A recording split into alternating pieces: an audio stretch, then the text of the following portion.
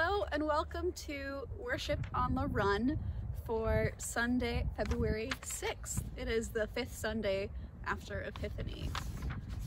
And our text for today has to do with Jesus coming down to the lakeshore.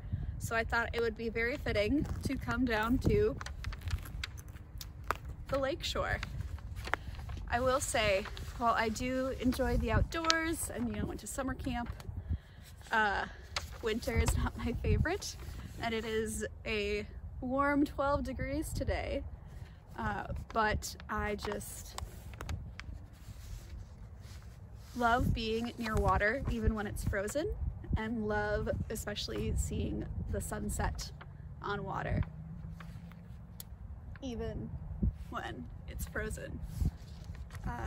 So thank you for joining me on this Worship on the Run. It's going to be like a bite-sized worship for those of you that are on the go. Our reading comes from Luke chapter 5, verses 1 through 11. Once, while Jesus was standing beside the lake of Gennesaret, and the crowd was pressing in on him to hear the word of God, he saw two boats there on the shore of the lake. The fishermen had gone out of them and were washing their nets. He got into one of the boats, the one belonging to Simon, and asked him to put out a little way from the shore. Then he sat down and taught the crowd from the boat. When he had finished speaking, he said to Simon, "Put out into the deep water and let down your nets for a catch." Simon answered, "Master, we have worked all night long, but have caught nothing. Yet if you say so, I will let down the nets."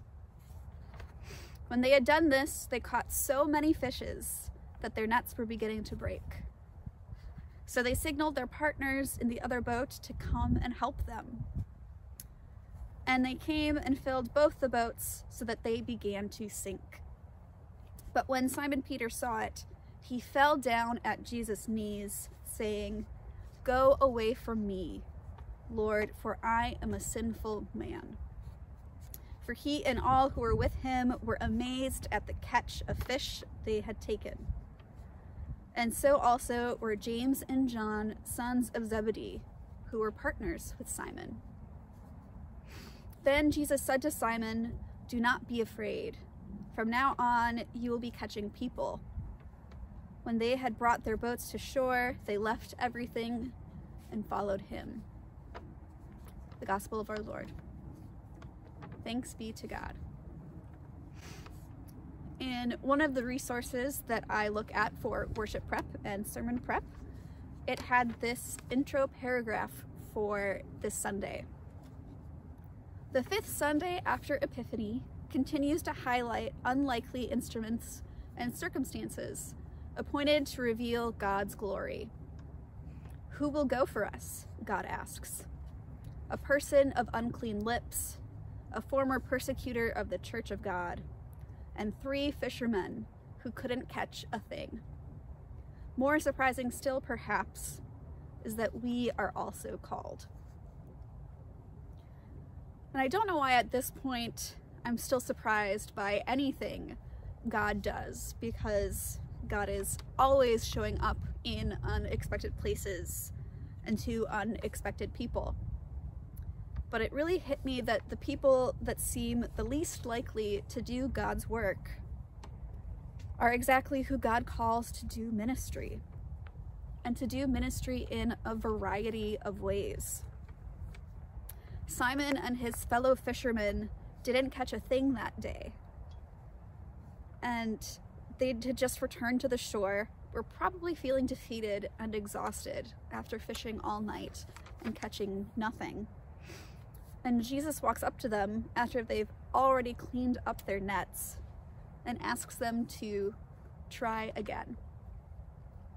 And they get so many fish that the weight of them is sinking their boats.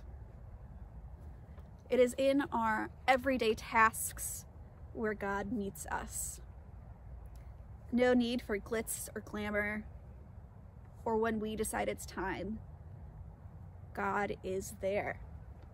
God appeared, Jesus appeared to these disciples while they were doing what they do every day, fishing, working.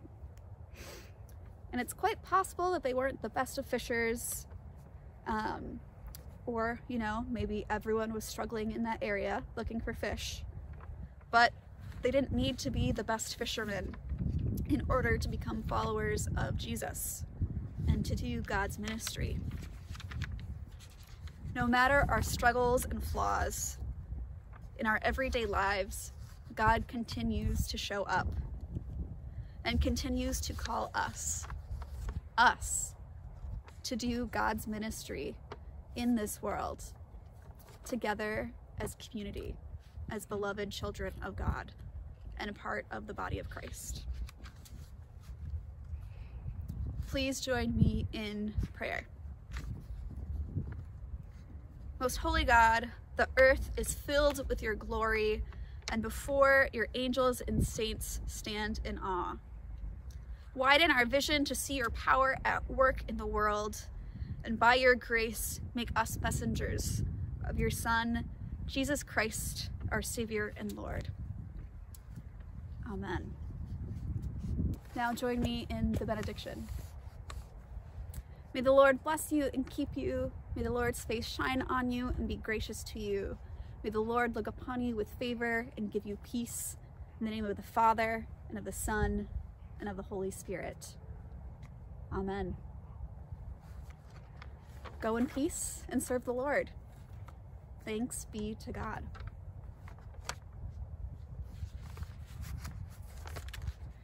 Oh, my hands are so cold.